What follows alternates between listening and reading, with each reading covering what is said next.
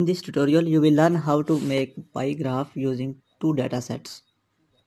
You can see here that it is the data of two different cities, and rainfall in Karachi is inserted in this table, and the rainfall of Lahore is given in this table. So we will make a pie graph by combining both these data sets. These graphs are also called multi-level pie chart or double pie chart. So let's start this tutorial. Here I have already entered the data of rainfall in Karachi as well as Lahore. So first select this data,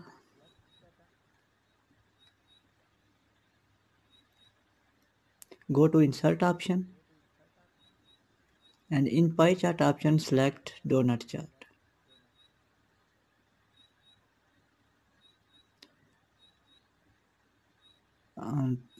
Plus sign, go uncheck legend,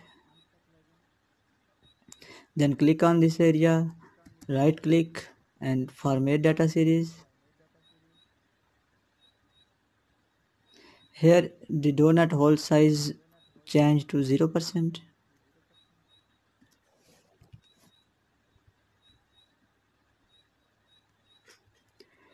Select this and change this color.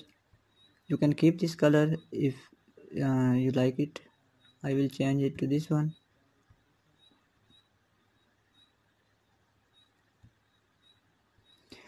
Firstly, change this title.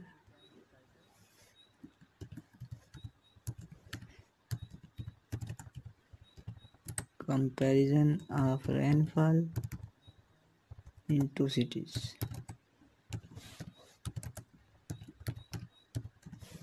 Press enter. Go to home and black color. Change its font size and bold. Then select this one. Go to plus sign and insert data labels. Select data labels. You will find different options, and I will check percentages. I want these values percentages. I don't want these values, so uncheck this value, and category name. So you can see here I have selected two labels options, category name which is month and percentages instead of these values. So first pie graph is successfully formed. Now I want to incorporate the second data set in this graph. Click on this chart area, right click, and here you will find the option of select data.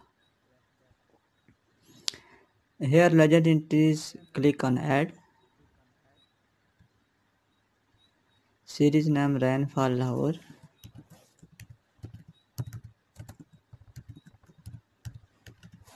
Series value, select the second data label, second data set that is selected. Press OK and again press OK. So you can see here second graph is also formed. Now click on this, go to plus sign and data labels and select data labels,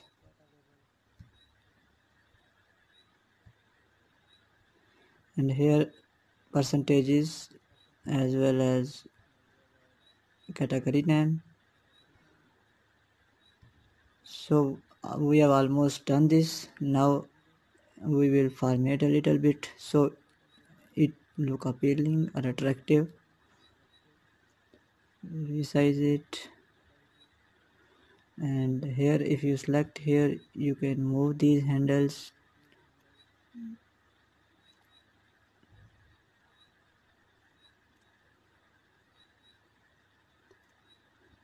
Next select these labels, change their color to dark black, bold and 12. So now these looks fine. Similar formatting for these.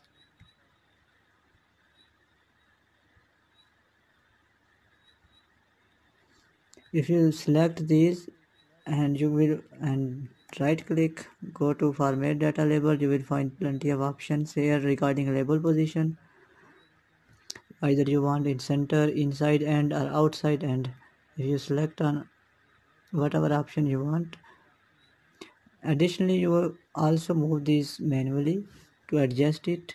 For example, here select this one. When this sign appear, drag this one according to your desired positions or your requirement.